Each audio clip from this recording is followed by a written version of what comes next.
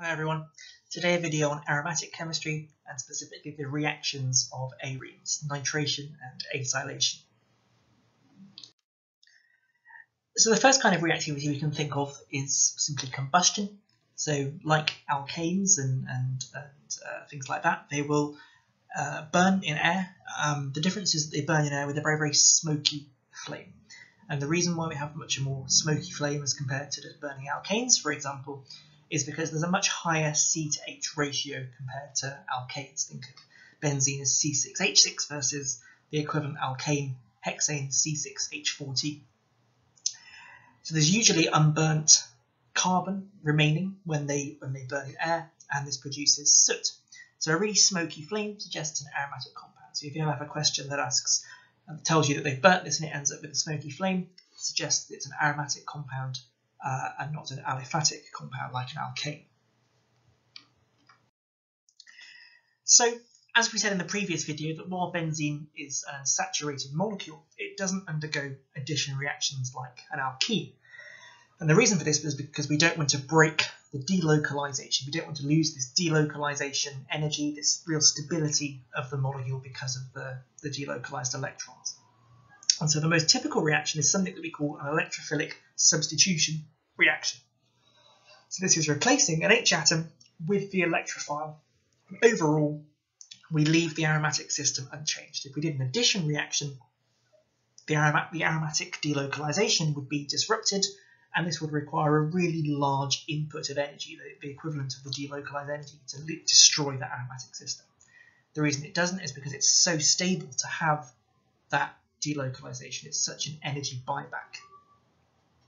So the delocalized system of the aromatic ring is very rich in electron density. We have our delocalized pi system above and below the ring, and hence it attracts electrophiles. So our benzene ring is acting as a nucleophile, an electron pair donor.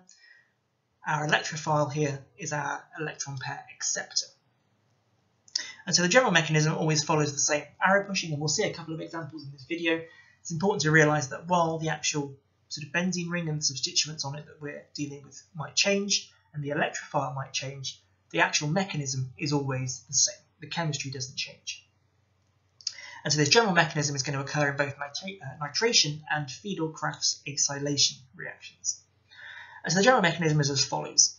We have our nucleophilic benzene ring, which is going to use its pi system, its delocalized pi system as the nucleophilic part of it. We draw an arrow starting from the double bond going to the electrophile.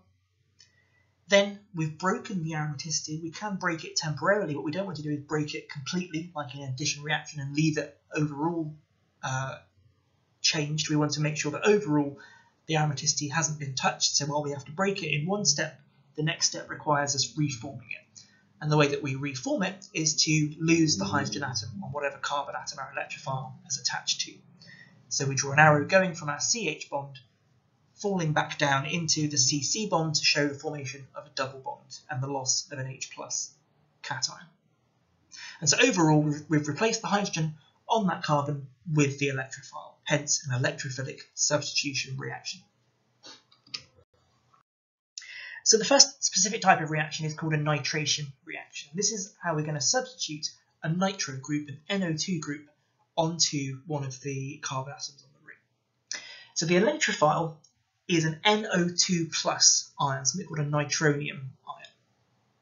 And the way that we make it is we mix together concentrated sulfuric acid and concentrated nitric acid in a 1-to-1 ratio. Now, this might look like a slightly weird reaction. We're taking two acids and reacting them together, but the sulfuric acid is actually a slightly stronger acid than the nitric acid is. So this is an acid-base reaction. So the sulfuric acid donates a proton to the nitric acid, which acts as a base in this case, and we end up forming the HSO4- ion and the H2NO3+ ion. And then all we have to do to get to the nitronium ion is we lose a molecule of water. And so check with your exam board whether you need to know the mechanism for this or whether you just need to be able to write the equation. But if you do need to know the mechanism, I've drawn out here sulfuric acid and nitric acid in their full displayed forms. So sulfuric acid has two SO double bonds and then two SOH single bonds. And nitric acid is shown as well. remember that the sulfuric acid is the acid here. It's going to donate its proton. The basic bit of the nitric acid is the lone pair on that oxygen atom that I've shown. So we can draw our arrow from the oxygen lone pair to the delta positive hydrogen atom, and then the hydrogen has already got one bond already made, so we have to break the bond, and the bond that we break is that OH bond, an arrow from the centre of that bond ending up on the electronegative oxygen.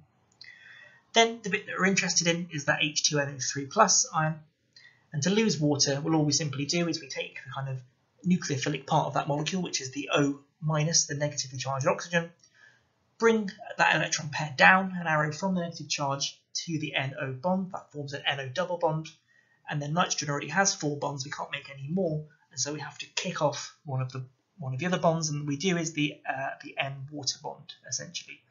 So we have an arrow starting from the middle of that NO bond, ending up at the positively charged oxygen, and that produces the loss of water, and we end up producing this nitronium ion. The nitronium ion is a linear molecule, an NO2 plus ion. So if we then think about drawing our mechanism, there's 2 ways we can draw it, and again check with your exam board which way is the best way to draw it. You can either draw it using the localized structure, so 3 double bonds, 3 single bonds, or you can draw it using the true delocalized structure with the ring in the middle of the hexagon. So if we draw it using the localized structure, we have an arrow from our nucleophilic benzene ring from one of the double bonds to the NO2. Now sometimes you can draw out the nitronium ion as the full displayed formula. If you draw it out as the full displayed formula, you need to show an arrow going to the positively charged nitrogen. But then again, nitrogen can only have 4 bonds maximum, so we have to break one of the bonds. So we have an arrow going from one of the NO double bonds, breaking it open and ending up with a negative charge on the oxygen. If you write it out just simply as NO2 though, like I have shown in the mechanism here, you can just draw an arrow from the double bond to the electrophilic NO2 molecule. Like addition reaction with alkenes, when we break open this double bond, the NO2 is going to attach onto one carbon, the other carbon is going to be left electron deficient. And so this is what we've shown here, the positive charge on one carbon, the NO2 attaching onto the other.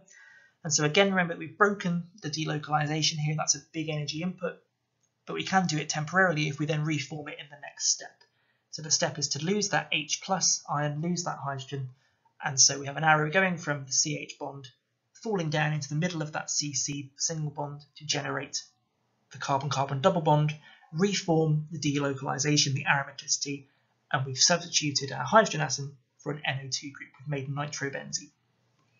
The alternative method is to use the delocalized structure. Now in this case, we need to have an arrow going from the center of that delocalized ring to the electrophilic NO2 molecule.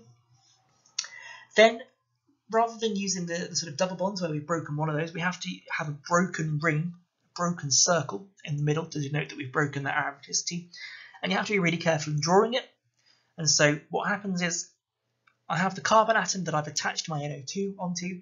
That's my saturated carbon atom. From the carbon atom either side of that, that's where the aromaticity, that's where the delocalization sort of still exists, where that ring still exists. And so we start a broken ring, started from that adjacent carbon atom, going all the way around to the carbon atom before the one that we've added the NO2 onto.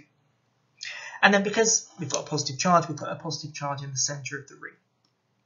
Then the second step is exactly the same. We want to reform that delocalization, reform the aromatic molecule, and so we lose our proton. So an arrow from the CH bond ending up at the middle of that ring, the positive charge.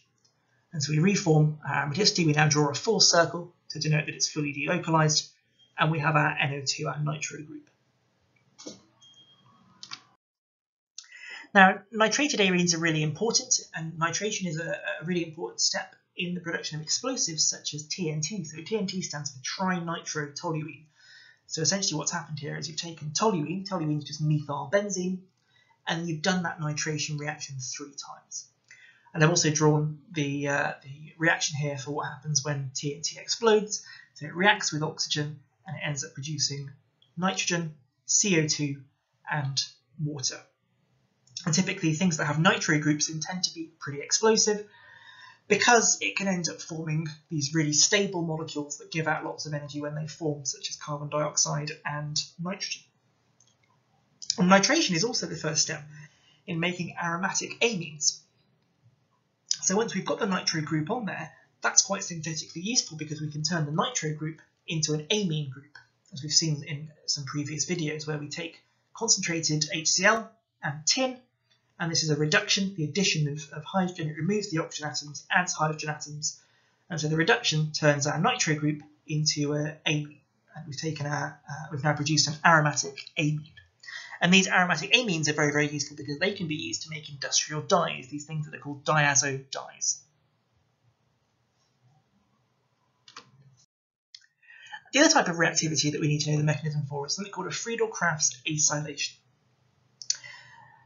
So you can imagine that what's also very useful, putting a nitro group on there is very useful. We can make nitrobenzenes useful for explosives. We can also reduce it down to aromatic amines. But it would also be really, really useful to be able to put alkyl groups onto your benzene ring. That's obviously very important for organic synthesis.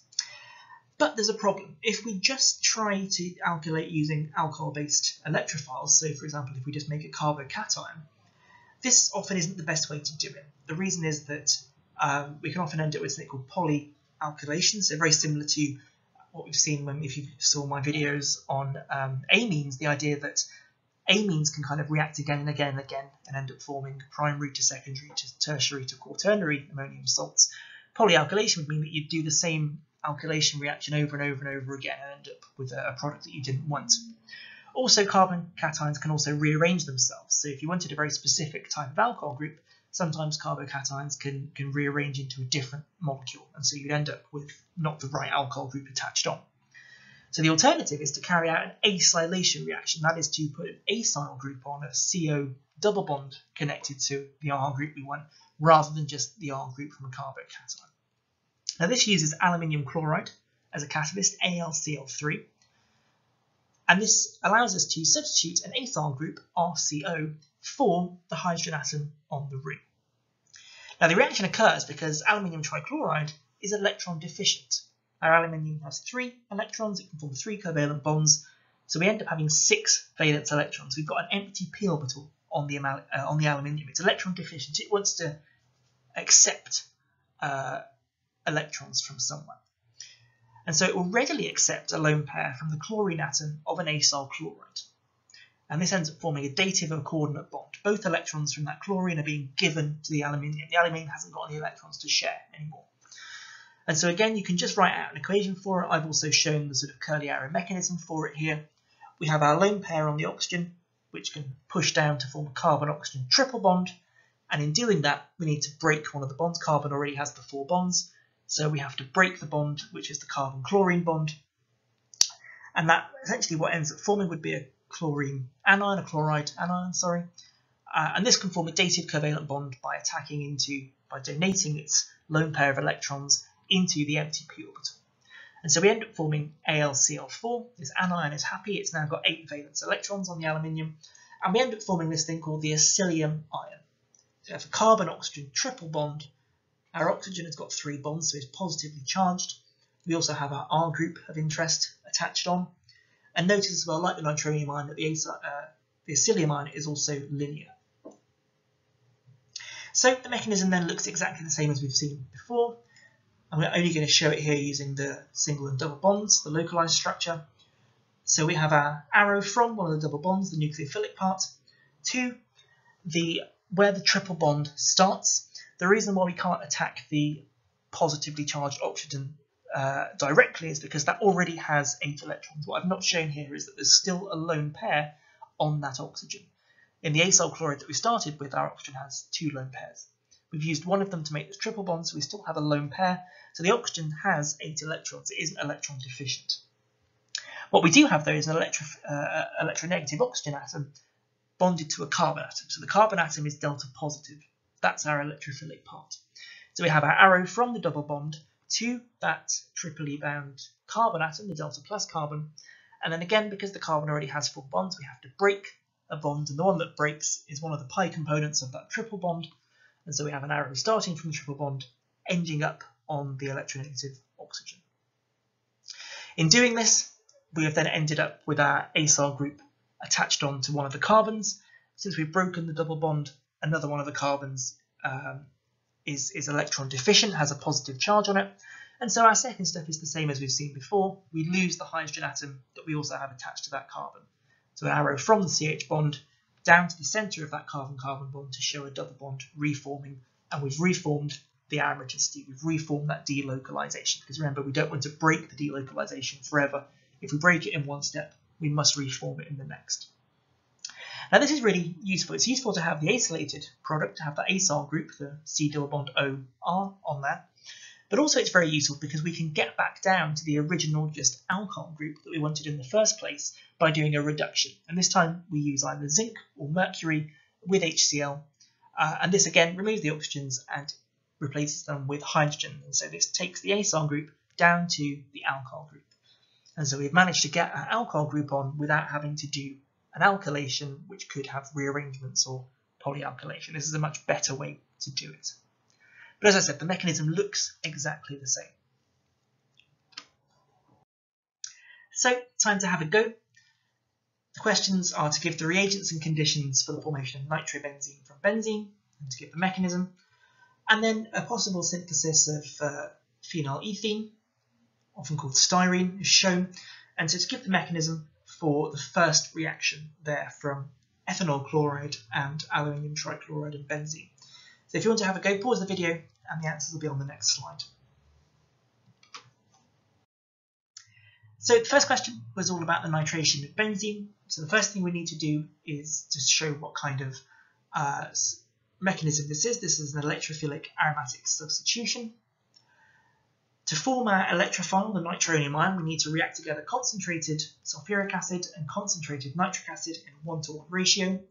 This ends up producing the HSO4- ion and the H2NO3+ ion. It's an acid-base reaction, sulfuric acid donating one of the protons to the nitric acid acting as the base. And then from that H2NO3+ ion, we lose water minus H2O and we form the nitronium ion, NO2+. And the mechanism is the one we've been seeing all along. Here I'm going to draw it out using the delocalized structure just to give you an example of what that looks like. So we have an arrow from our nucleophilic part, which is the delocalized pi system of the benzene. So from the center of that ring to the electrophile, the NO2+. Then we've broken the aromaticity, so we need to reform it in the next step. And so we lose the hydrogen that we've got on that carbon atom we've attached the nitro group on. So an arrow from the CH bond falling back in and going to the positive charge in the center of that hexagon. And remember that when we break that ring open, when we draw it in this case, we have to draw this kind of broken circle, this kind of semicircle almost, starting from the adjacent carbons either side of the carbon we've attached our NO2 onto. So we lose our proton and then we end up reforming the aromaticity, reforming the delocalization, and we've substituted our NO2 group onto it. Second question was all about the first step of that synthesis of styrene. And so we have our ethanol chloride, acid chloride, we have aluminium trichloride. Remember that the aluminium trichloride is electron deficient, it only has 6 valence electrons, so it will accept the chlorine. Sometimes it's called a halogen carrier. It takes away the halogen from the acyl chloride. And in doing this, we end up forming a psyllium ion and our AlCl4-. So this is, again, an example of an electrophilic aromatic substitution, and the mechanism looks largely the same. This time I'm going to show it using the localized structure. So an arrow from our double bond going to not the positive charged oxygen in this case, because we have 8 electrons on that already, but to the carbon atom that's triply bonded. And then the carbon atom already has 4 bonds, so we need to break one. We break one of the pi bonds of that triple bond. So an arrow from triple bond ending up on the electronegative oxygen. And then again, we've broken the aromaticity, we've broken the delocalization, so we need to reform it. And so the way we do that is to remove our proton. So an arrow going from that CH bond to the middle of that CC bond next to it to show the formation of that double bond. Now, if you're interested, I've also shown the steps of how to get to styrene from there. So we have our acylated product.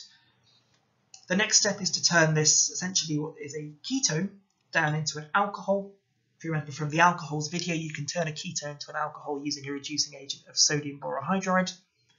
And then if you want to get from an alcohol to an alkene, if you've seen the videos on either alcohols or alkenes, we can know that we can do an acid catalyzed dehydration. So in the presence of acid, it protonates the alcohol group, the OH group turns it into an OH2, and then we can lose a hydrogen atom along with that, regenerate the acid catalyst, and end up forming an alkene, and that is phenyl ethyl or styrene. So thank you for watching. You can find many more videos like this on my YouTube channel. If you found the video helpful, please leave a review on one of my tuition websites. I offer tuition for chemistry, and if you're interested, then check out the tuition pages. And if you need any more help with your chemistry, always feel free to drop me an email. I'll be happy to help.